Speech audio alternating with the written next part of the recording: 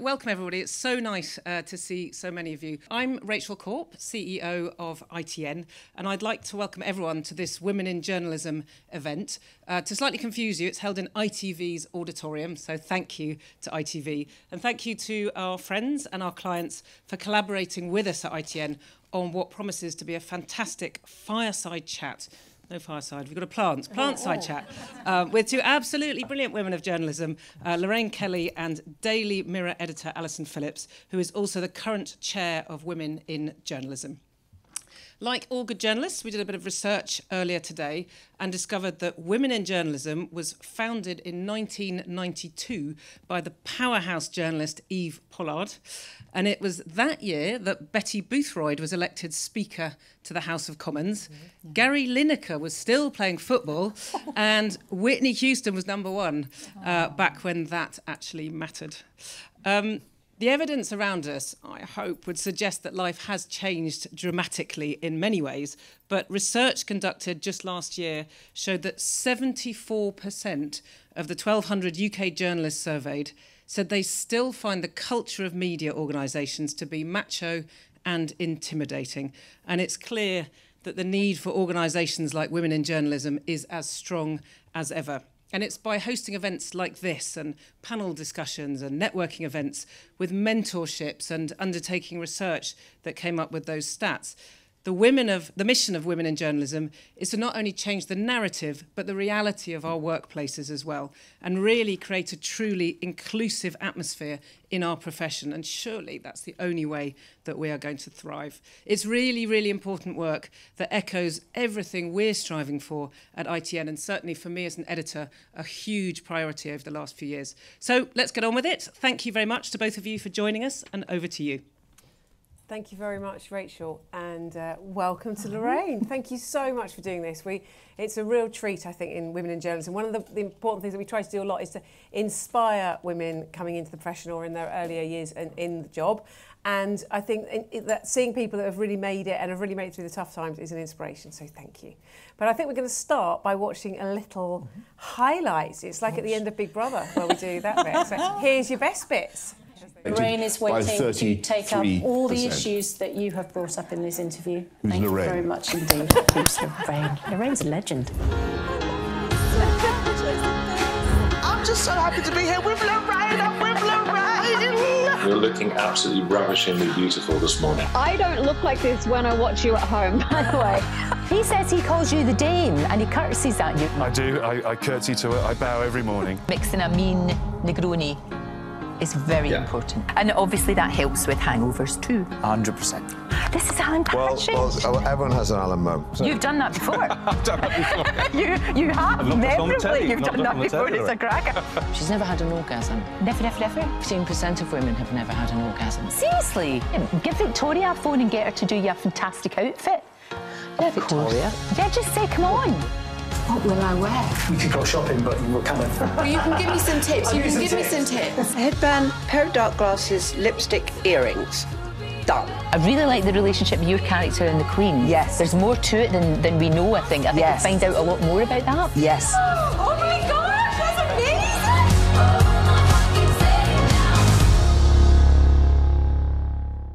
I was on death's door. Something just told me that I'm going to die. I'm going to not wake up.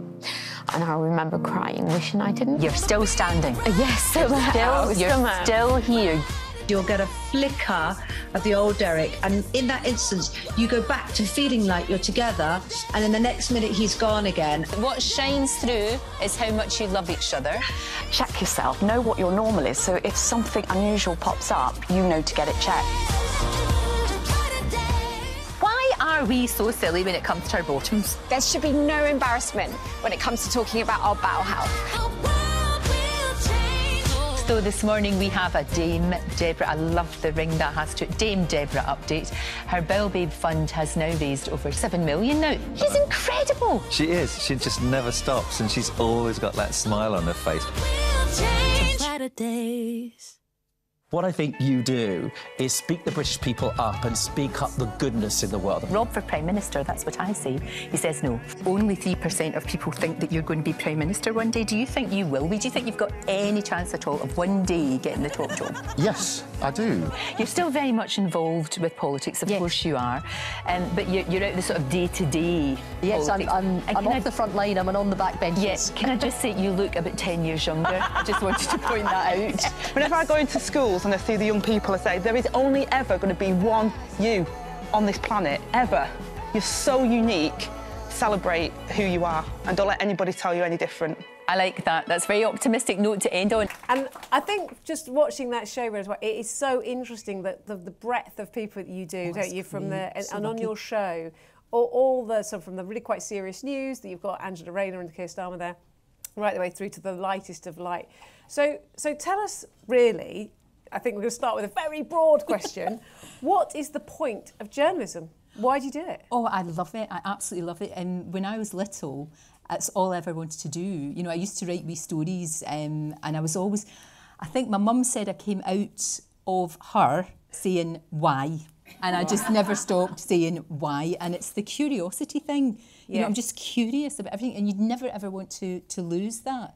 It'd be really sad if you got so cynical that you weren't curious about anything, or you got so blasé, or you know, you got. It's so important to hold on to that. It's just I want to find out everything, and that's why I think this job is so good, because I do get to do just about everything. Yes. I don't really think there is another show where we do that, you know, but from a women's perspective as well, you know, because there are other shows that do lots and lots of different things, but we always tend, I mean, we do have men watching, of course we do, but, you know, we do tend to always try and think about the women's point of view, how this will affect women. I mean, we saw Angela Rayner there. She actually came on the show that day, and I'll never forget it, and she wore a trouser suit because she felt uncomfortable about showing her legs after all the furore.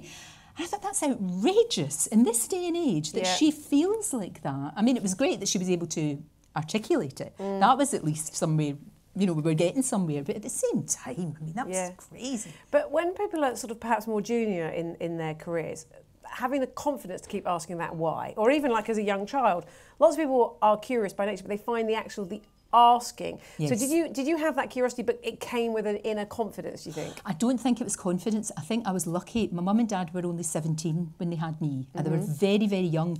And all of my friends, their mums and dads felt like a different generation. Yes. Almost like black and white, as opposed to colour. Yes. I always thought my mum and dad were like, do you know that? I know that Young. sounds mad, Yeah. but they listened to the Rolling Stones and the Beatles and Melanie and all of these things, and Bob Dylan and Dusty Springfield. And I was surrounded by that growing up. And my mum and dad, although they never had very much, I mean, we were from the Gorbals and, you know, one wee room and an outside toilet, you know, boo-hoo. But we were, but I never thought there was any, you know, that's just the way you are.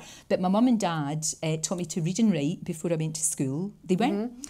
They weren't pushy in that sense, because very working class Scottish, and they weren't pushy, but it was all education, to quote someone else. And that was, that gave me such a lot. You know, that gave me, I wouldn't say I was confident, because I really wasn't. And I did get bullied at school for being a smart arse. No, I wasn't a smart arse, but I was perceived to be because I could read and write. Yes. And also it was a very, very poor area that we lived in, and my mum and dad, they made sure I went to school immaculate. I might as well have heard a sign up saying, kick the hell out of me now. But it was great because I was really interested, and I had brilliant teachers. Yes. I think that was the thing. We had, again, very young teachers. You know, they were only in their early 20s. And they were there because they wanted to be there and they wanted to make a difference. You know, they probably could have gone to some very posh school in Glasgow or something, but they came to our school in the East End. And if you showed any sign of curiosity or interest or whatever, they nurtured you. And I think that's so important. You've got to give back, and they really did. Because obviously, the Gorbals in Glasgow was at that time really known as quaint little fishing village, a rough area. I mean, it was one of the people that was constantly sort of referred to and joked to, and I think you sort of grew up. Was your mother Catholic and your father Protestant? Yeah, when my you were in and a very dad, sectarian area. They were. It was called a mixed marriage. How utterly bizarre is that? I know, and you know that there was a lot of problems with that. You know, with my mum, because my mum was brought up in a convent. And my dad was this wee... And had they come over from Ireland? Oh, a lot, yes, they would have a long time. Both sides of the family would have bit different sides of the divide, you know. And that was bizarre, because I would be playing with kids until we were 5, and then we went to school, and then I never saw them again until we were fighting. It was awful. It was absolutely awful, and sadly and tragically still to this day goes on. Not as bad as it was, but it does. But it does. And but do you think also, though, that kind of like childhood, those experiences were part of what made you sort of think that there's always differences? Totally. And that you were looking for those differences and comfortable with those differences. Absolutely. And also, it was always the thing with me is, it's not that I wasn't impressed by people, I really am. And like I was talking to a duchess today, and I still get a little bit kind of, that, which is ridiculous. But I think we're all a little bit like that. Yes. And there is a little bit of me that always thinks, if I get invited to something posh, that somebody's going to come along and say, actually, they find you out and you have to go home now, which is mad. But I don't think you ever, I think they call it imposter syndrome now, but, you can put a label on anything. But yeah, there is a little bit of that, I think, that still is there. Yeah, a wee bit. So tell us then, into your career, at what point did you think, oh, I know what I do, I want to get paid for being curious and asking questions? Yeah, I was very, very lucky. I was supposed to go to university, and I would have been the first one in my family to go. I bet your parents were desperate for you to go. Listen, all they want, all working class Scottish parents want, is to have a photograph on their mantelpiece of their kid with a hat on and the wee scroll. They've made it, and it's always like, come into the sitting room so you can see, and then they stand in front of the photo, like showing off. That was the biggest deal, and of course I hopefully, mum and dad were like, great stuff. Luckily my wee brother did go, he was a genius, and so it was fine. They got the photo, thank the Lord. Good. But I was going to go to university weirdly to do Russian and English. Because I did Russian at school. There was I went to a massive comprehensive school. There was about 1,200 pupils in the school, and only 3 of us did Russian. So it was amazing. It was incredible. I should have kept it up. I can't. It's a confidence thing. I did actually, many years ago, I went to New York to a vodka bar, and there was a load of Russians in there, and my Russian was brilliant, apparently. I see. By 3 a.m, I bet it was fantastic. Apparently I was discussing everything, and it must have all just come out there. But now I would be way too shy. But I was supposed to do that, but then I saw in the East Kilbride News in the local paper, there was a little advert saying, asking for cub reporters as to where. So I applied, and I was so lucky to get the job. And the great thing was that you worked on the paper for 6 months, and then they put you to college in Edinburgh for 6 months, to Napier College. So you got all the benefits of being a student for a short amount of time, knowing you had a job. Yes. I mean, come on, that's amazing. And so there was no doubt in your mind that you wanted to do that rather than go to university? Absolutely, and I loved it. I absolutely loved it. This was in the days where, it was like something out of, I don't know if you've ever seen Life on Mars, where everything is, that cop show, where everything is brown, and you can't see for the fags and the smoke and all that. And that's what the office was like. It really was just a phone and a typewriter. But great with paper stories. in it, and 2 fingers. But some of the stories at that point must have been great. Really good. And it was one of those jobs where you could sit in your bottom and rewrite press releases, but who wants to do that? You had to get out into the community and do things. And I worked there for about 4 or 5 years. I loved it. Absolutely loved it. It was a brilliant learning curve. I ended up having my own page, which was fantastic, and I learned, and of course then it was hot metal, it was, and if you made a mistake, the printer had to get a chisel out and just. You didn't make too many mistakes. You didn't want to make too many mistakes, but I'm so glad that I had that opportunity to the smell of the ink and I think is that amazing. The point where a lot of the confidence is built, sort of, because then you really do have to go out and ask. When you're still a very young person, you're going out and asking quite difficult questions in quite sensitive situations. Yeah, and hard things. But I always think you have to it's never about you, and this really goes for telly. And a lot of people don't think like this, but I think it's so important to know it's not about you. It's about the person you're talking to, and always try and sometimes you can't put yourself in their shoes because it's too hard. You don't know how Madeleine McCann's mum and dad are feeling, but you can sort of have an inkling, and you need to make it about that person rather than you. And that goes for whatever story it might be. It might be talking to the winner of the Bonnie Baby competition that we used to have. In those days, we used to have Bonnie Baby competitions. Yeah. And talking to the proud mum of the Bonnie Baby, but it's all about her and her baby and how she, that's because it is exactly the same skill. It doesn't matter whether you're interviewing the Prime Minister or the winner of the Bonnie Baby competition. And you are a consummate interviewer, and a lot of people can't do it because it sounds. It's on paper quite an easy thing to do, but actually it's really quite difficult when you see somebody do it badly and they don't get any. Yeah. So what, beyond that point you make about it's not about you, What is the trick, do you think, for good interviewing? Oh, you've got to do your homework. It's all about homework. I mean, I always say to them, I'm away to do my homework. Because if you're doing an interview with somebody for 5 or 6 minutes, you have to do as much work as it might be for an hour. You know, you do. And that's part of the job that I really enjoy. I really enjoy thinking about that. And what I do is I just have in my head, I've got a rough idea of how it's going to go, but I never stick to that. Yes. It's all about being flexible, especially if you're talking to, I suppose it's more with actors. I mean, with politicians, it's like a dance, isn't it? Yeah. It's like, and especially now. I mean, I remember back when I worked at TVAM, we would get the Minister of State and the Shadow in, both of them. At the same time? At the same Gosh, time, that's amazing. both of them. You'd And never get I that think now. it's appalling that they don't do that now. No. I don't know when that switch was flicked that they don't do it, because the viewers, the people that matter, need to know, need to see this, need to see it. I think they just all got, I hate that aspect of that the control is going back to them. You know, that Boris Johnson can hide in a fridge and not talk to somebody. Do you know what I mean? Yeah, absolutely. You know, that's not right, because they But then have supposing you do have an interviewee, the Prime Minister or whoever, and they are really stonewalling and you just can't quite pin them down, you get to that awfully frustrating bit in an interview. What's your tactic then? I remember, it wasn't a politician, it was an actor, Ralph Fiennes, the actor. Oh, yes. Ralph. Very good looking though. But he's lovely, he's lovely. But he was actually almost in the fetal position, rocking backwards and forwards. And it was like, yes, no. And he obviously hated being interviewed. So I just turned it around and I said, you hate this, don't you? And he said, yeah. Why do you hate it? Well, it's not, you know, it's okay. And he said, I like to, you know, and then we had this brilliant conversation about how he likes to hide behind a part. Yes. And he's not that comfortable. And that was fascinating. So I think if you just go with it and be normal, you know, don't, because I always think have a conversation, you know, rather than an interview. Because I always say to people, look, this is just a wee chat. Don't worry about anything. Look at me, ignore everything else. We're just having a wee chat. And it is about doing your homework, and it is always trying to make them comfortable. Even if it's somebody that's coming in to be held to account, they should still feel comfortable. And I do think that a lot of politicians, they sort of put their guard down with me. Because they think, oh, well, but do they this is just going to be nice. Is that because they're underestimating you? Yes, which is great. And but does that not make you really cross? No, it doesn't. I love it. I do. So you don't want to pin them to the floor and then hound them with questions at that point? Yeah, I just think it's wonderful, and I think you get so much more. I know that there is, you know, some news organisations in particular like this sort of gladiatorial, confrontational style. Yes. That tends to be more about them than anything. Yes. I just think let them talk, because it's brilliant. Because then that's when they can say something, and you can just go in and say, oh, you said that? Oh, that's what you mean. And then go, because they've forgotten all the training that they've had, because they're relaxed, and that's very good. And have you had any absolute shockers that you look back and think, oh my God, that was horrendous?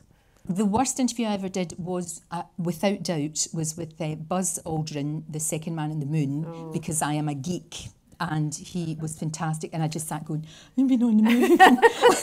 I don't know what happened to me. I don't know, because I was so excited. Yes. And he was so lovely. I mean, I got over it eventually. I would say the first couple of minutes of that interview were not great. Good. They were not good. But most people, I'll be totally honest with you, most people that come on are really good because they are on to, by and large, talk about something, or indeed themselves. I mean, if you've got an actor or a musician or whatever coming on, that's great. So they're coming on to do that. What I've got very cross about is if they've been really nice to me, and then I find out they've not been nice to the lassie that makes it, Lorraine, her name is, who makes them up, or Helen, who does makeup, or any of my team. Yes. I get very cross about that, because that's not on. You don't do that.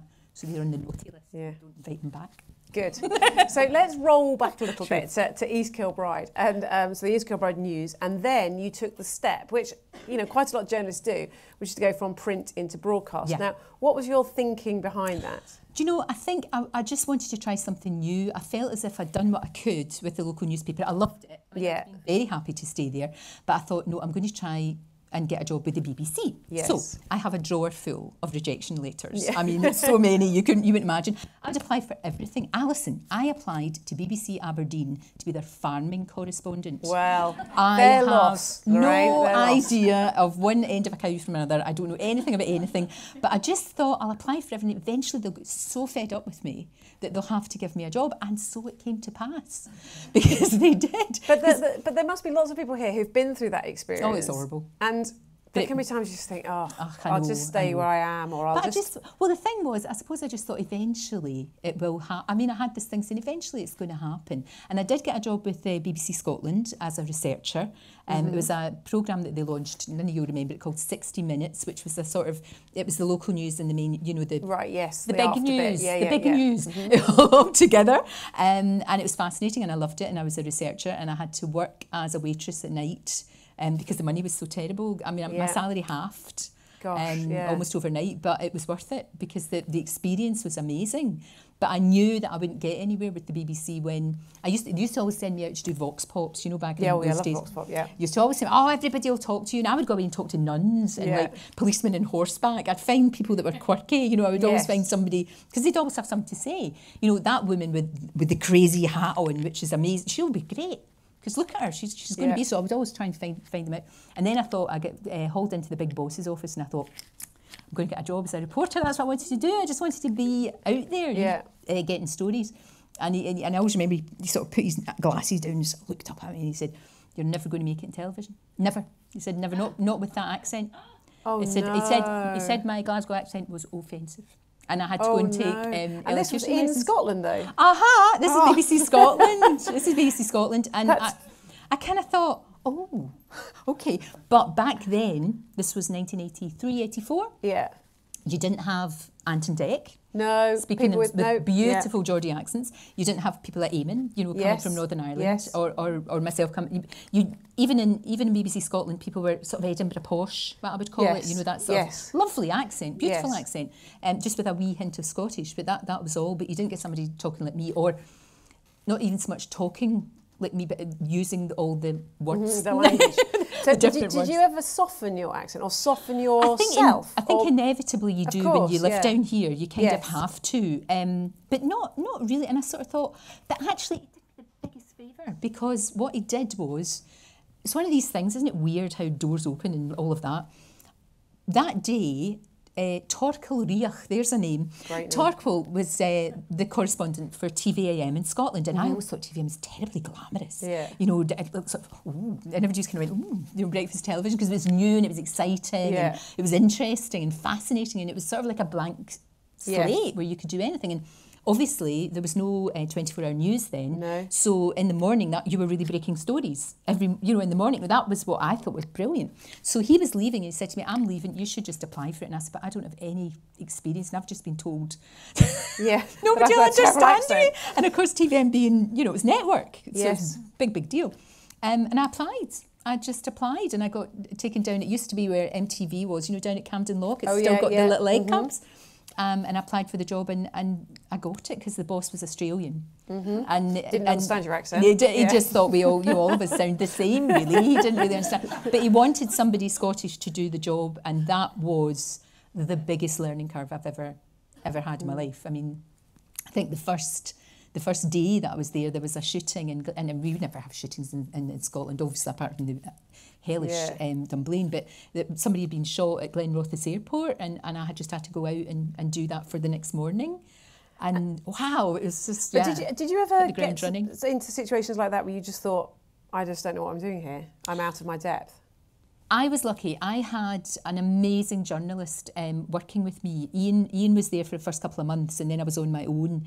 And Ian was the kind of guy who, he might go down to the pub, but he would write the most beautiful script. It'd be in the back of a fag packet. Yes. But he would write the most beautiful scripts, and he taught me a lot. He taught me an awful lot. About how to write the script. And about how to do that, about how to... fake it till you make it sort of thing, because obviously I'm standing there, and my stomach is going round and round, but I'm blinking, washing machine, and I'm thinking, oh, this is terrible. But you just have to, he was very good at focusing, compartmentalise, just get the piece of camera done, and then think about this and think about that. He was really, really good at that. But I just learned on the job. Yes. And there wasn't really any official training as such. You just kind of kept on did going. It. And we were, again, we didn't even have a mobile phone. We had a telex. Yeah. Like they used to, you won't remember because you're all too young. But it was ridiculous. Yeah. We didn't have a computer. Yes. And then we did get a computer. It was those ones that went brr, brr, brr, like that, and it took. You remember them? Oh, it was just crazy. It was crazy. Would you say that you're ambitious? It's a very difficult word to use, ambitious, because it's got a negative connotation, right? And it shouldn't have. Driven, probably. I think driven. I think, and that's definitely from my parents. Yes. Definitely from them, even though they weren't, you know, they're not the most, they never pushed us, my brother and I, but they showed us the world and what was possible. That was the really good thing. So what were you driven by, or what were you driven towards? I think the story. I just want to tell the story. You know, that, I think it was that. And the thing about TVM and being the Scottish correspondent for TVM was, you know, getting a call at 2 a.m, you know it's not going to be, yay, jazz hands. You really, and that's difficult, but it was really important. And like I was saying, we didn't have 24-hour news, so you were getting the story out there. And because we were such a tight team, there was only me and a cameraman and a sound man. That was it. That was it. We were, and I was actually sleeping with the cameraman. It's fine. We got married. We've been married for 30 years. It's fine. What about the sound man? What happened to him? No, he was not. He wasn't there. Oh, well. But you know, things like when Lockerbie happened, I literally nudged Steve and about that. We went. So tell us about Lockerbie. I mean, that must have been one of the most difficult things. It was horrible. It'd come off a really weird summer. We had all the prison riots, which were really awful, and that was they were hellish. They really were. And then we had Piper Alpha. You know, the oil rig disaster, and 166 men died, and you know that was awful. That was, I don't know how any of them got out of that. Actually, that was something. And then I thought to myself, right, okay, that's going to happen now. You know, we'll just go back to doing the usual football and all, because it was only me. That was the great thing. It was only me. So if there was a sports story, I did it. And that was the other thing about underestimating you. There was no women sports reporters there. Very few in the UK. I don't think there was certainly not any, you know, that were on camera. And they used to just think you were a daft wee lassie. It was brilliant. But brilliant, yes, because you can prove them wrong. But also, did you not get very annoying as well? Oh, absolutely, of course. We're like, you know, misogynist twats and all that sort of thing. Words to that effect. But yeah, so I thought, well, okay, we'll go back to it. And then, of course, Lockerbie happened, and that was horrific. It's really weird, Alison, because of all the horrible things, and it was dreadful. And the only way I got through that was thinking that it was like a movie. Yes. It was like a movie scene. It wasn't real. You know, these bodies weren't real.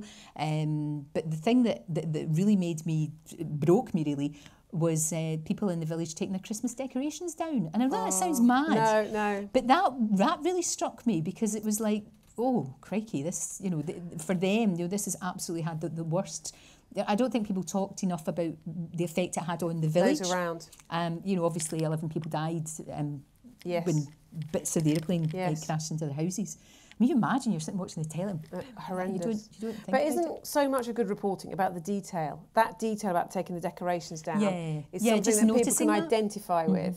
Yeah. And I think that's interesting. Do you feel in your reporting you were able to bring those details, where sometimes, this is a terrible sweeping statement, but a lot of men, it's a big picture reporting rather than and it's about them oftentimes. Not so much now, I don't think, but certainly I did witness that. I witnessed that myself when I was looking. And I think, but that again was if you like, the privilege of working for breakfast television, you know, because you're allowed to be not mawkish in any way whatsoever. You know, that's one of my pet hates, but there is, you know, there's a line, but you can be emotional and you can get those emotions across, but you must never cross the line into making it about you or making it mawkish or uncomfortable. But you can actually talk about it, and that was very unusual back then. This is 89, so that was quite unusual. And again, you know, it was such an amazing thing to do. At the same time, you're very aware that it's a massive disaster and people are really suffering. So you have to get that across. You know, this is horrendous what's happened here to these people, to all of them. It's just awful, you know, and that's important to get that across, as well as getting everything else across. But that's why that particular show that we did, you were able to do that. You know, you could just talk. Yes. You know, I wasn't, in a sense, of course I was doing packages and I was doing reports, but I was also doing lives where I was just talking. Yes. Like talking like a conversation rather than a standing here, you know, that kind of thing. So it's much more human. You know, that's appropriate when it's appropriate, but sometimes it isn't. Sometimes the story is so like Dublin, or we've just seen the death of the Queen. Sometimes it's okay.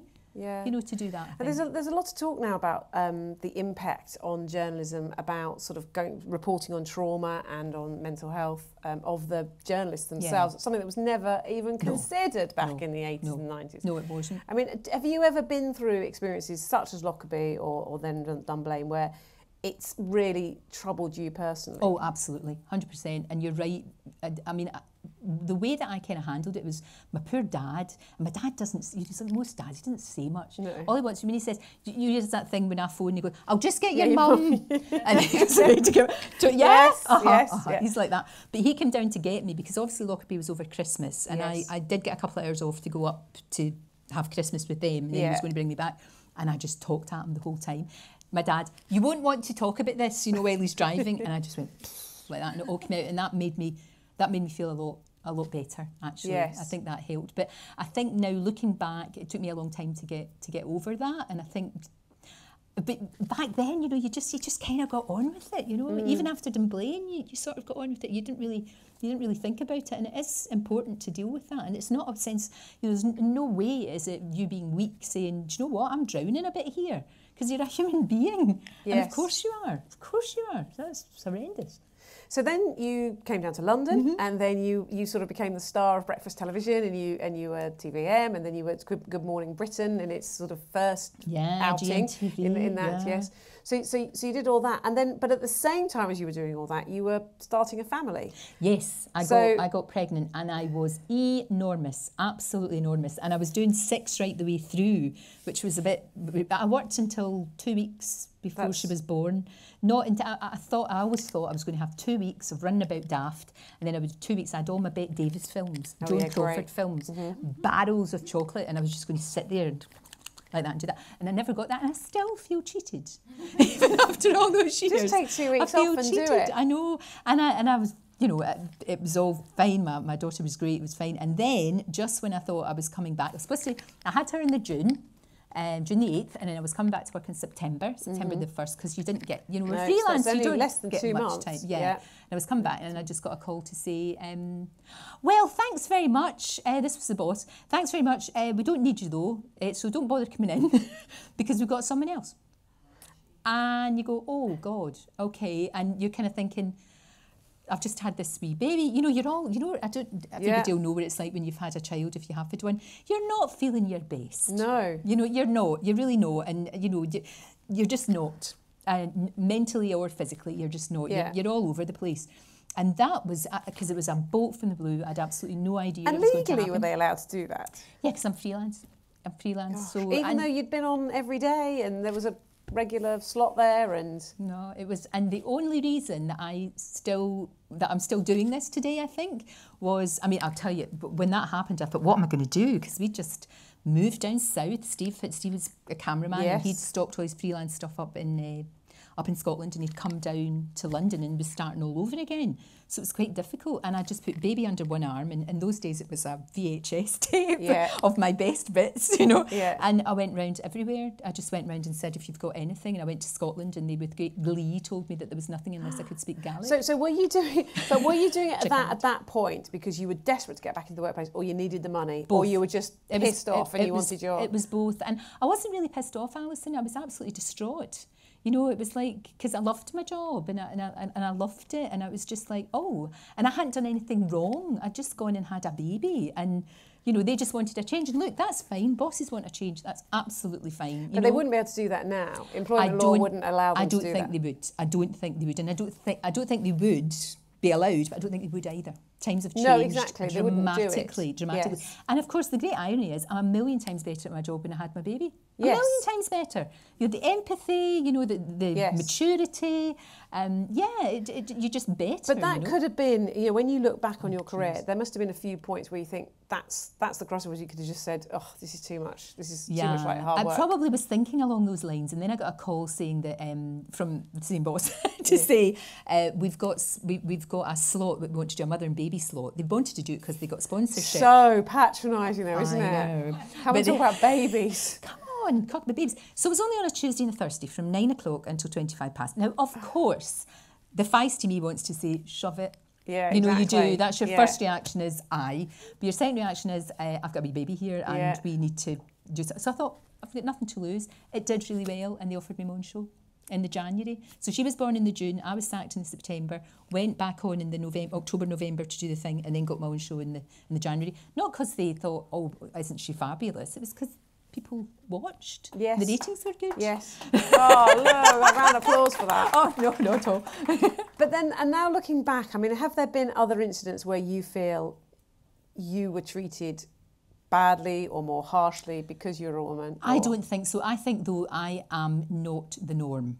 I'm not, because, I mean, when I was a correspondent, it was just me, like I was saying. So I would be doing the biggest story of the day, all the sport, the skateboarding duck, the whole lot. Yeah. You know, absolutely everything. So and also through my career, I've always had fantastic women mentors. Yes. I mean, if you look at it today, my fantastic editor, Victoria, is a girl. Yeah. You know, Emma, who's our boss, is Yes. a girl, and the head Yes. of ITV is a woman as well. And that makes all the difference in the But world. that must have changed enormously, the structure from when you first got there. Oh, it's chalk and cheese. It really and is. And how has that changed then the culture, do you think, of television? Immeasurably, as far as we're concerned. I think there's a lot, even practical things like job sharing. Yes. You know, job sharing, because, you know, when someone goes, and I know this, obviously I'm very invested in this from personal experience, if one of our girls, I'll just call them my girls, my boys, my babies, but if one of them goes away and has a baby, I know she's going to come back better. Yes. I know she's going to come back exhausted, but I know she's going to come back better than she was. And now it's great because it's not like when I was there and you take 2 months off or a month. You get time, time, but you're going to come back better. Why would you want to lose someone like that? Why would you want to? It doesn't make any sense at all. Never even mind the kindness aspect or the humanity, if you like. From a purely practical point of view, you've got a brilliant resource for your company. Why would you not? It makes no sense.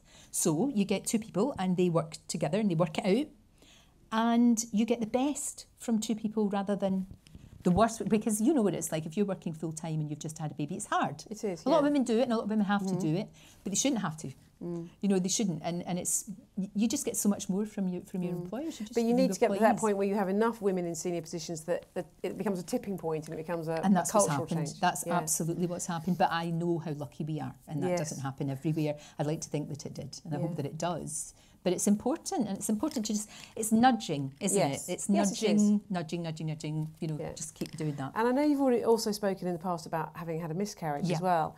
And how did you work, or did you work through that? And how was that? I went back to work far too quickly. It was stupid. You know, mentally and physically, it was daft. I think I was kind of in denial, and I just thought I only took a few days off, and it was stupid. It was really, really, really stupid because I wasn't handling it very well.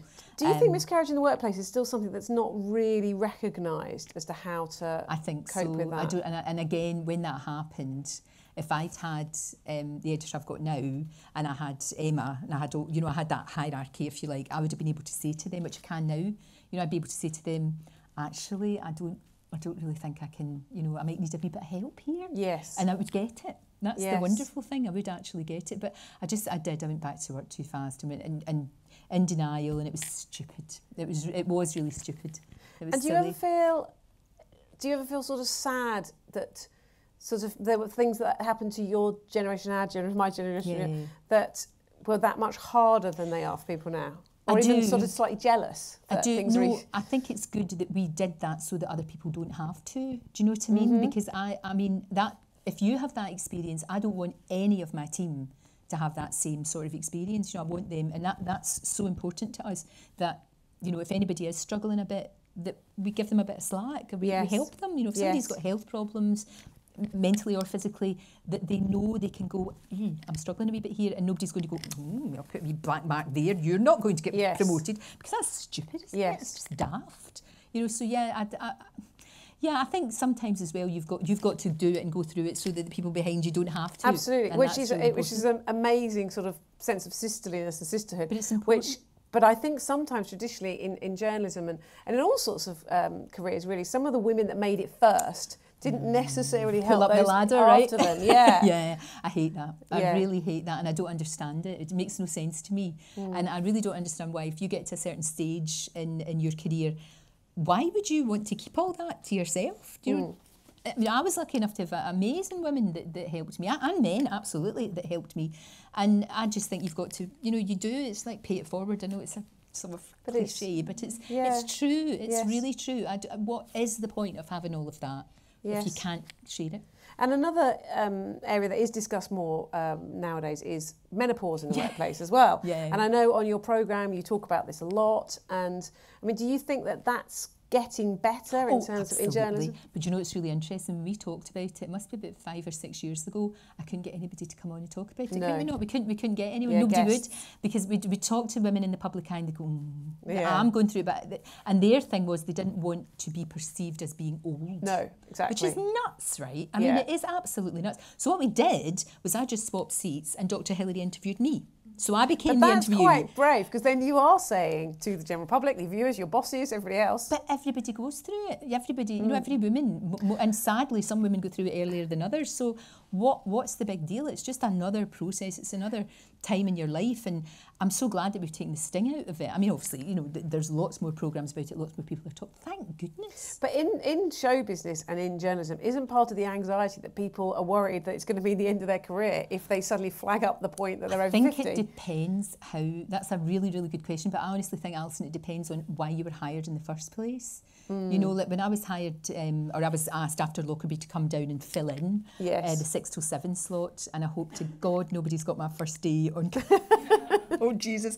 I was so nervous. The show was 6 till 7. At 6:30, I'd run through all the. I wasn't listening to timings or anything. I just kept going. Like that. And that's the end of the show. Thank you very much. Phil for half an hour. I was dragging things in. Oh, it was absolutely mad. It really was. But yeah, I hope nobody ever sees that, because it's just it was crazy. What was I talking about? So no, you were talking about whether you ever become anxious, that people might start to think, no. You know, so time for younger. Yeah, I was hired then, and I remember the boss at the time saying, I think his words were, "You don't make my trousers twitch," and nice. My Lord. I know, but I was like, good. Great. I know. You don't make mine twitch either. I know, that was terrible. But at the same time, I wasn't hired for that. You know, I think if you're a presenter or an actress or actor or a presenter, and you're kind of being hired not just because you look what you look like, but if that's been a big part of it, then of course you're going to feel insecure. Of course you are, if that's part of why you are. But for me, it was never that. You know, that was never. I was never in a million years was it anything to do with that. So that was good. So I didn't have that pressure. And I don't understand why people lie about their age anyway, because everybody you went to school with knows. Yes, they do. They all know, and they're like, that will be right. I'm not sure what she's talking about. I'd much rather people think, oh, she looks not bad for 62, rather than, crikey, you know, she's kidding on, she's 50. You know, I mean, it's quite. And whilst your job is very much around showbiz, journalism has still remained a really key part. And not only do you do real journalism on your show, you've also continued writing a newspaper column up until relatively recently. And also, I always think on Twitter, you're very outspoken, aren't you? You're quite out there, aren't you? You're not frightened to have opinions on all sorts of things. No, and I get quite picky. I mean, just today, somebody put you're an airhead, but you're. You are, and I went, it's you're, you know, with the apostrophe, come on, you know, I wasn't bothered about being called an airhead, I've been called a lot worse, but I just thought, get the grammar right. Yeah, I know. If you're going to insult somebody, make sure that it's done properly. Exactly, I know, but I do like that, and actually on the show I can be quite cheeky. I'm allowed to be cheeky, and I don't do it very often, but you know. But I mean, that is another area I think that sometimes for women can be quite difficult, because sometimes women grow up feeling they shouldn't be too abrasive with their views, and B, I think we're now in the situation with social media where women are getting shut down for too many views. That is outrageous. How do you navigate that? But I think you navigate it by treating social media with the contempt it deserves. I do think it's a fantastic resource. I think it's absolutely amazing. I really do. Yeah. Wonderful things have happened. You know, regimes have fallen, yes, they have, and amazing things have happened. But really, you have to take a kilo of salt, and you have to realise that it is ants with megaphones. You know, this is not the real world. It's a very, very small, strange wee world, and usually somebody who is having a go at you, I just mute them. I don't even block them, because if you block somebody, they know. Yes. So I just mute them, and then it's like somebody's ranting in a room where there's nobody there, and they're it doesn't get you down ever? Not really. I think you can't let it get to you. You can't. Of course, you're always, 99 people can say, you're fabulous, and then one person says you're an idiot, and then you're going to remember the person that says that. But that's human nature, that's inevitable. But I honestly do think, and I would say this especially to younger particularly younger women, please don't let it get to you. If it is getting to you, shut it down. Because actually walk away, just walk away, or go on Instagram, although Instagram's getting a bit snarky. It's not as snarky as Twitter. Twitter's just bonkers. A concern, though, that people need to have that presence for their career? I don't think so. I don't think you need to, not so much. I think probably a few years ago with Twitter, but I think Twitter's getting very discredited now, and it seems to be a lot of old ranty men. Yes. Ranting. Very angry. Very angry. Very angry at all sorts Why are they so angry? I don't understand. I don't know. Small penises, I don't know. It's got to be something like that. I don't know what it is. I don't know why they get so cross. No. You want to say to me, are you all right? Yeah, I know. Are you okay? But are you all right? The other thing, and we're going to get to questions soon, I know there's going to be lots of questions, but the other thing I just wanted to talk about sort of the industry more broadly as well, both in television and in news generally, is that it's about finding new ways to appeal to younger audiences. Yes. But how do you see a show like yours continuing into the future, and how do we still engage with people? It's so interesting. When it was the COVID, as my mother calls it, the COVID, when it was the COVID, we got such an amazing influx. Of course we did, because everybody's at home. Yeah. And we got loads and loads of young people watching us, 16 to 25, and we have managed to hold on to them. As you know, not all of them, because a lot of them are back at uni or doing whatever they're doing or working, hopefully. But we did hold on to a lot of them, and I think that's to do with, I don't know whether it's because I've been around for a long time, but like people at KSI want to come on. That's brilliant. You know, we had Lewis Capaldi last week wants to come on and was very naughty. Because he gave me a record and he said, "Do you want my 7 inches?" You know, and if you know, you know. And I said, "Thanks." You know, but they can be cheeky. I'm like their auntie. I'm like their naughty auntie. Yes. That maybe wants to go out with them for a sherry or two. Yes. So that they quite like coming on. Also, what I think is really important is keeping an open mind all the time. And our gang, you know, my lovely team, as you know, are young. Yes. You know, they're young and they keep me young. They really do. They keep me young as well. So I always want to know what they're thinking. Yes. What are they thinking? What are they wearing? What are they doing? What are they seeing? What are they watching? What's interesting to them? How are they getting their news? You know, all of this. I find it fascinating. But also, having a daughter as well helps too. Brings you back to that point about being curious. And that is probably the secret to your longevity, isn't it? You've remained curious. You've got to, though. You've got to. I mean, me and Michael Palin on this week, and it was him when I went to a lecture that he gave, and he said that. And he's 80. He's not 80. He's 18. Yes. I mean, his outlook on life is incredible, and he wants to know everything. He wants to know everything, and he doesn't. You know, he says, "I'm 80. I'm still going to travel. I'm still going to do stuff," and I hope I'll be like him.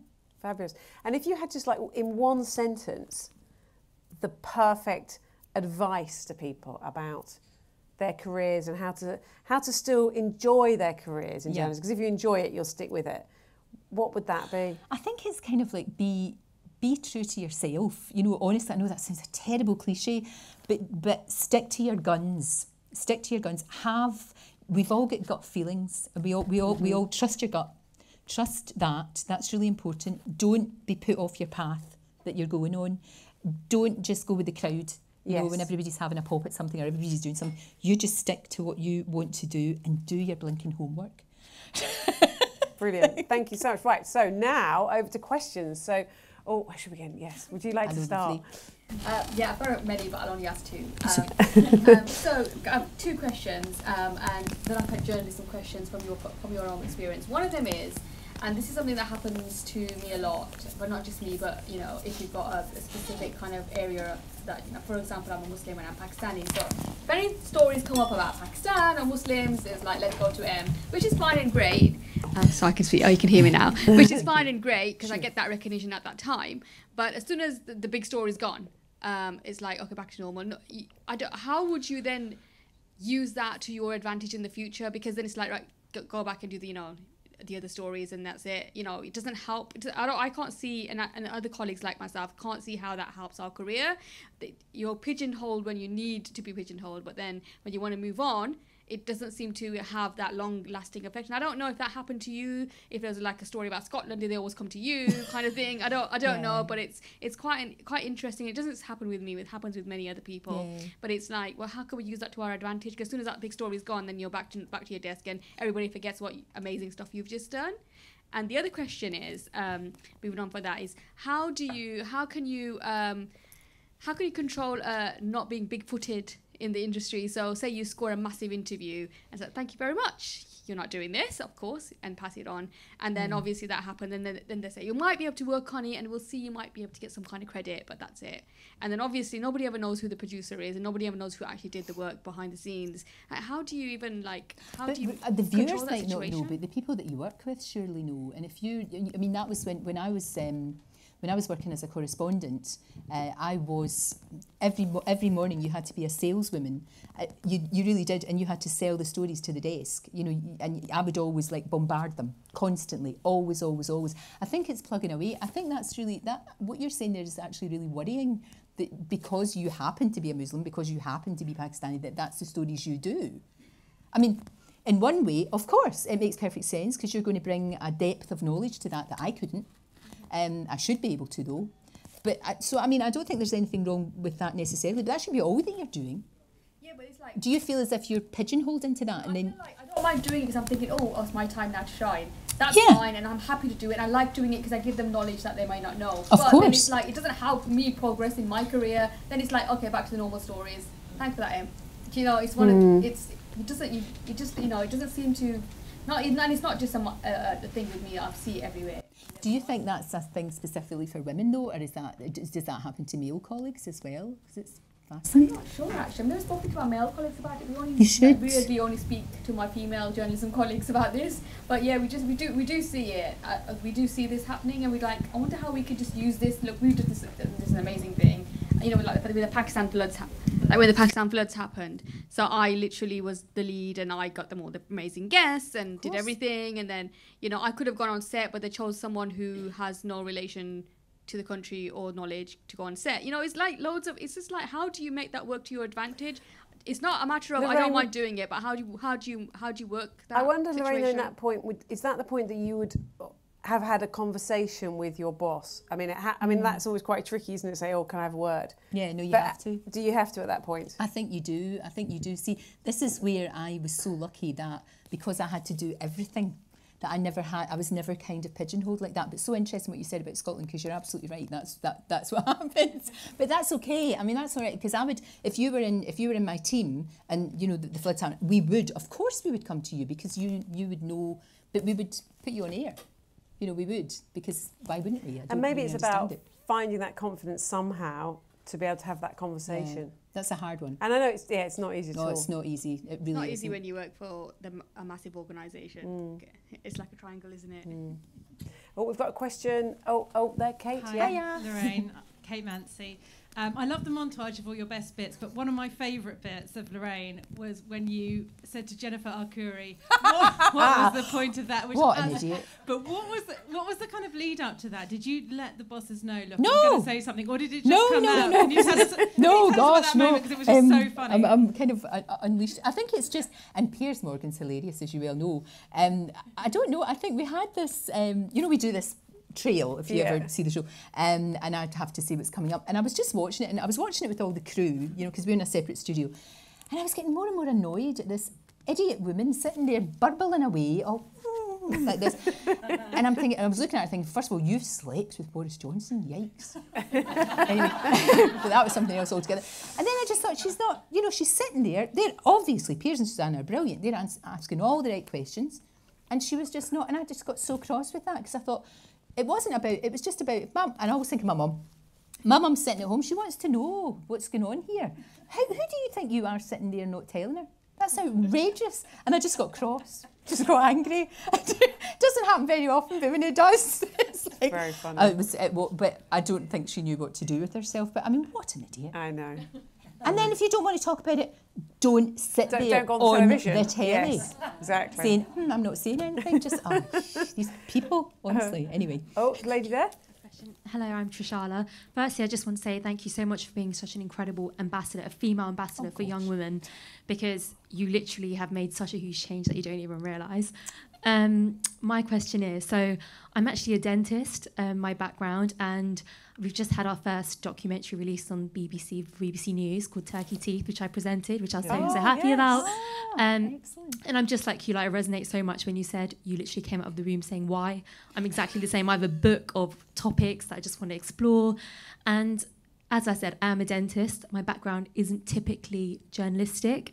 So what would you say for somebody like me who's really, I've had obviously one really great successful documentary, and that's thanks to the team. They're just incredible and they guided me a lot. But obviously now, going forward, what's your advice for somebody like me who's really trying to crack through? There's a lot of kind of, people can get a bit sort of snarky about that, but I think there's lots and lots of different ways to be a journalist. I mean, my daughter went to university and got a degree in journalism. I started off in local newspapers. Other people go through different routes. I don't think these days there's like a particular way, the way that we had. You serve your time in a local newspaper and then you sort of work your way up that way. It's almost like a university in a sense, university of life. I don't think there is, and I don't think you should be in any way apologetic for the fact you're a dentist. That's brilliant, apart from anything else. And I honestly think if you've done something already, that's amazing. So many journalists don't get the opportunity to do that, and I just think you've got something. When you've got something to show a boss, when you've got something to show them and say, look, I did this, this is me, you can fly. If you can, you've done it. You've got absolutely nothing to prove either. You've done it. You've done an amazing thing, and now all you have to do is build on that. That's all you have to do, and pester. Oh God, I do pester. And there's probably some people in the room who have received endless emails from me, so I'm just looking down. That's okay. That's okay. I think that's fine, and don't be put off because you obviously you can do it, or it wouldn't have been on the telly. Okay. You can do it. So like you said, imposter syndrome, right? No, I know. We're all guilty of it. We've got to get over ourselves, haven't we? We really do. No, I think you've done brilliantly. You've already made a great start. All you have to do is build on that. Okay. Well, that's reassuring. Thank you. Oh, we've got a lady here, like a question. Hello, Lorraine. Hi. You go into people's homes each day. Do people see you as a role model? Because I'm thinking now of the queue gate that's going on with 2 other people that go into people's homes. So how do you see yourself, and how do you think other people see you? Oh gosh, do you know what? I'm not very good at analysing myself, and I don't really think about that. I think if you started thinking about all the people that are watching, then it would be weird. It would be really strange. I don't consider myself a role model at all. But what I do find when I'm out and about and people will come up and talk to you, it's always really funny when Steve and I are out. Maybe we're in the pub now and again. Obviously not very often. But when we're out, people will come up and talk to me. And he just sits looking baffled. Aww. And then they'll go away and then he'll go, how do we know them? And I go, we don't. We don't. And he's like, thank God. He said, I was sitting there frantically trying to work out who that was. Because people are lovely. I think it's because I've been doing the job for such a long time. And Dan is here and he'll know exactly the same thing. People are so lovely and they consider me to be a friend. What an honour that is. I mean, younger ones, they'll consider me to be the naughty auntie that will get drunk with them. But most people think, especially women, and they tell me things. And it's what an honour that is. That's a real privilege. And people still send my daughter birthday presents. It's just so lovely. It is an honour, but it is also a skill, an incredible skill which you have and lots of people don't have. But it's really lovely. And people will come up and it takes 2 minutes to take a quick picture. 2 seconds, that's all it takes. And that's one thing that I get really very angry about, that people work to get to a certain stage. And for me, the fame, whatever it is a kind of byproduct of what I do, you know what I mean? And I know there's a lot of people that for them that's the be all and end all, which is very, very strange. And then they moan. They work their butts off to get to, they're on reality shows and all the rest of it, and then they whine when somebody comes up and says, can I get a wee photo? No, well, it's not. If you don't like it, go and work somewhere else. Yeah. Oh, I've got sorry. Oh, Yasmin. Because you won't say it, but I think the thing you have uniquely is the smile and the pleasantness with which you do your job. I'm always scowling and I'm always... No, you're not. I don't get very far, but you never do that. I think for younger journalists, be like her. You get more with sugar than vinegar, my granny always used to say. She always say that. It's true. It's absolutely true. Oh, sorry, lady there. Yeah. Hi, I'm Genevieve. Lovely to meet you. Hello. Huge fan. Of course. My question is that when you moved from kind of a correspondent or maybe a reporter role to then having your own show, how did the pressure change with your name above the door, and do you feel any more pressure with that? It was. I can't really think about that too much because it is weird, isn't it? It's quite strange. because you are kind of putting your head above the parapet a little bit. But I never had a plan to do that. I mean, all I wanted to do was to be what I was doing, to be Scottish correspondent. It was the best job in the world, you know. Obviously, you know, doing the big stories, but also I've been to just about every single bit of Scotland, you know, and you'd come away from the Outer Hebrides with stories falling out your pockets. It was just brilliant. It was amazing, absolutely amazing. And I never really planned it. It was just after Lockerbie when I got asked to come down for a week, and I kept saying, I've got to go back, you know, I've really got to go. I'd only bought enough knickers for like 5 days apart from anything else. I've got to go back. And then eventually I was there, and it kind of happened. It happened so slowly and so gradually that, and then after obviously when I got sacked and came back to do my own show, the relief was so great that I don't think the reality really hit me, and I still don't think it does to a certain degree. You know, it is quite, because for me it's the show. It's my name. I know it is my name, but I still find it quite strange that that's what it is. And because when I phone up sometimes, you know, like Chris or everything, they go, "Hello, Lorraine," and I go, "No, I'm Lorraine." You know, it's like on the phone when I phone up to just to see how things are going, and it is quite strange. It does come with a little bit of pressure, but for goodness sake, I'm not down a coal mine, you know. I mean, really, I'm not. I'm very, very lucky. And again, I couldn't do it without the team I've got. They're brilliant, absolutely brilliant. Janelle, I think, there's a microphone behind you. Hello, Janelle Aldred. You talked about being surrounded by very charismatic parents and very charismatic teachers. Mm-hmm. And the times are a bit dour at the moment, and I think everyone's feeling a bit low. How can we, as women in the workplace, keep that charisma alive for younger journalists, to keep them encouraged and wanting to stay? And the second part of that question is, what are some of the things you think that women can unintentionally do that pull the ladder up behind them? Because I don't think all women do it intentionally. Maybe some do. But I think there are some little things that sometimes we forget to do for women coming behind us. And what would you suggest to some of the people in and around what they could be thinking about? It's really interesting. I think conversations, just chatting, just saying, how are you? Because, you know, obviously when I was starting, we didn't have the distraction of our phones. And, you know this as well. Sometimes you can walk into an office and they're all like that. You know, they're all on their phones and nobody's talking to one another, and you think we're in the business of communication. That's crazy, isn't it? I think it's that. It's just that. I know that might sound really simple, but it's having those conversations and just asking people if they're okay and how are you doing. Because sometimes, I mean, I know from my daughter, you know, she works in magazines, she also works at Times Radio. And, you know, I always say to her, just ask somebody. There's never a stupid question. And if they diss you or they're horrible, that says more about them than you. You know, so don't be scared. I always say to people, don't be frightened to actually ask a question, because no questions are really daft. And once you know, you're away. You know, you're flying, and I know what you mean about that, about women maybe not. I think a lot of it is kind of maybe being a bit scared and a bit fearful and trying to keep a hold of your position. And again, I've been very lucky that I've never had to really deal with that. But I know it goes on. Of course, it does. You must have had that in your career where you've been.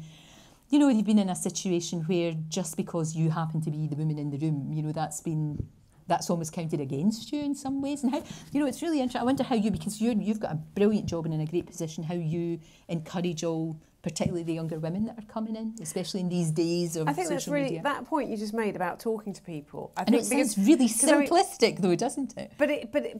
But it is a way of making people feel included. It's just to ask them what they're working on today, and then make sure that if it's a conversation that they feel included in that conversation. And it's lots of little things tend to add up to big things, don't they? Yeah. Sometimes people can write big strategies about how we're going to do this, that and the other thing, but it's the little things and actually doing them, isn't it? No, absolutely, I agree with you. I think you've got to create, because you set the tone. As editor, you set the tone. You know, obviously Victoria, our editor, sets the tone, but so do I. Yes. You know, I've got to, and I want people to feel comfortable so that they can, you know, so that they can sort of just go, I've had this idea. Now, it might be absolutely ridiculous, but the more ridiculous, the better, because somebody else will go, well, we could do that, or we could do this. And then all of a sudden, you've got a brilliant idea for the next day. Yeah. Just because you've given people the opportunity to not feel daft. Yes. And I think that is what we can do as women. Absolutely we can, because we've all been in quite a toxic masculine environment where we've been scared to say our piece, or we've been nervous about saying our piece, and that's really, really difficult and really hard. So obviously we need more women in charge, but we do have to be able to, I think, work together as a team as well is really important, and help each other, you know, help because the sisterhood's an amazing thing. So powerful, so powerful. We underestimate the power we have, I think. We really do. I've got another question. I think we've got time for about 2 more questions, so let's go. Yeah. Hi. Hello. My name's Isabel, big fan as well. Isabel. My question is, especially when you're kind of like starting out in the industry, how do you position yourself to get like the best opportunities? I started a new role recently around 3 months ago, and the kind of common consensus in my workplace is like, don't get stuck on the desk. And I find that like when the big stories come in, obviously they go straight to like the more established kind of like producers, correspondents and everyone. And obviously I don't expect that because I've been there for 3 months, but like just generally kind of going forward, how do I make sure that like when something does pop up that I'm interested in, I'm kind of like, when I've got the experience, I'm like the go-to kind of person. I guess it's like, it's being visible. You know, it really is being visible. I mean, I used to say when I used to sort of bombard them with ideas all the time, and it's quite difficult when you're in another office. Like, you know, I might as well have been on the moon sometimes, even though I was just in Glasgow.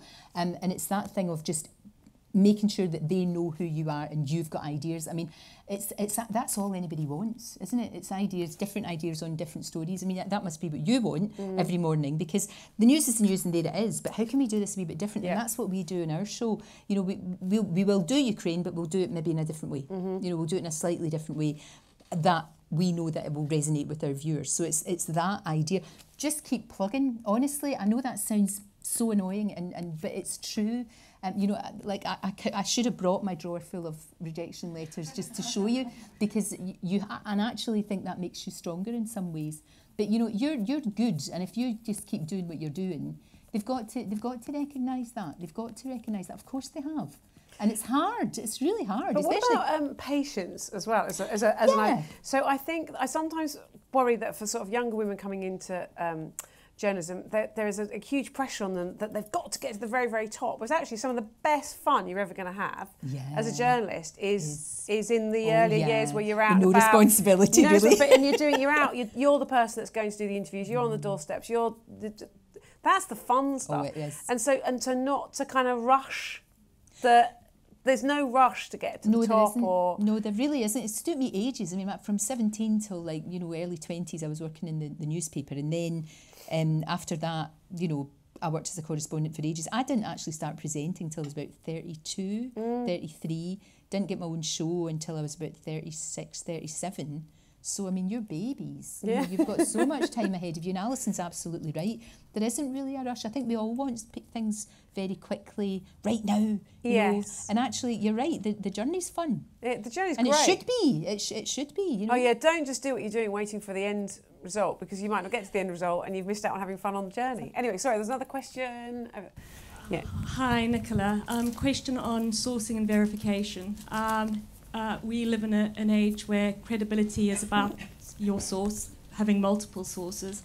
But we also live in an age where there's super injunctions, and you know information about people that you're not allowed to report. Have you ever been gagged, and how have you managed it? How have you managed that situation? No, I haven't actually. I mean, well, obviously there are certain stories, and I'm sure we all know about them in this room, that we're not allowed to do that because of super injunctions, which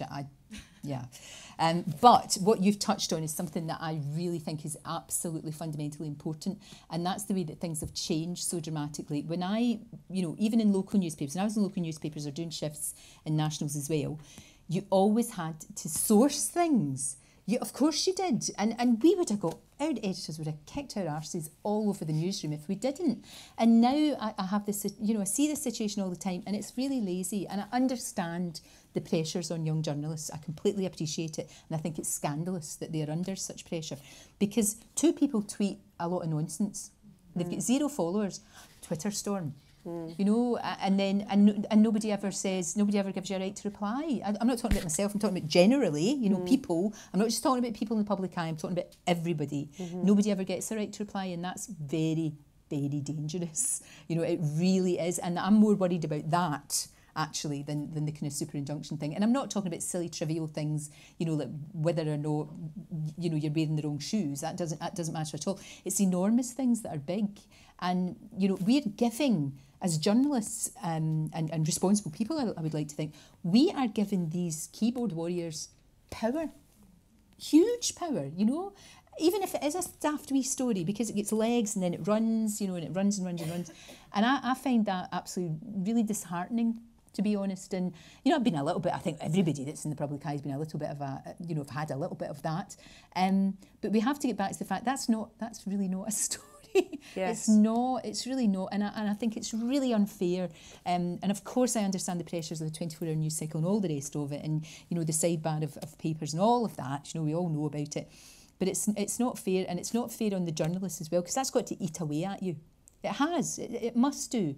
If you're just, you know, some numpty somewhere, you know, in their dirty old underpants sitting like that, and we're giving that person the oxygen of our time, and we're making a story out of that. It baffles me. It baffles me. I just don't get it. And I think we've got to draw away from that a little bit more. And that's not the fault of the young kids that are writing the stuff. It's not their fault. It's people above them and above them. And I just think it's got to stop. I really do. I think it's really dangerous. Very well said. And I think we've got one. Oh, I've got two people with their hands up. Oh, so if I go to that lady first, and then we'll do you last, if that's okay. Yes. Hi, Lorraine. Nice to meet you. Molly. Two-parter. You're obviously at the top of your game, and you've had like a fantastic career. Is there anything you would have done differently? And secondly, so many. Is there anything that you still want to achieve, and anywhere that you sort of see yourself going next? I mean, you're only as good as your last show, aren't you? And luckily we had a very, very good one today, so that's good. That's always good. And we usually do. I mean, I can't remember the last time we had any problems or anything like that, but it's great. And again, you know, they're just so lucky to do the job. I think now it's different. I mean, I could never imagine myself when I was a young journalist thinking to myself, when you're 62, you will still be on the telly. I mean, that would have been unheard of. You know, it really would. Even back then, I remember when Anne Diamond was pregnant and she was on the sofa pregnant, and there was a hoo-ha because she happened to be pregnant. I mean, when you think about that now, you know, it's nuts. And that makes me feel better because we have got, you know, we've progressed so much and come so far. Loads to do, loads, so much. Give us a little I want to write. I do want to write. I think I enjoy that very much. I'd like to do that. I love to do more radio. But I really, really love what I do. I'm terribly lucky. I never take it for granted. I really don't. And it's such a joy to have so many different people and to see so many different people and to be there in the room, you know, that from Hamilton, the room where it happened. But to have that's an enormous privilege, a huge privilege. But yeah, loads to do. Absolutely. I don't ever see me retiring. No, never. I don't think so. So let's just go to the very final question. Hi there, it's Tammy from ITN. You talked about Michael Palin and the fact that he still feels 18 in his head. Yes. And I think there's so many similarities in terms of your curiosity and your ongoing energy.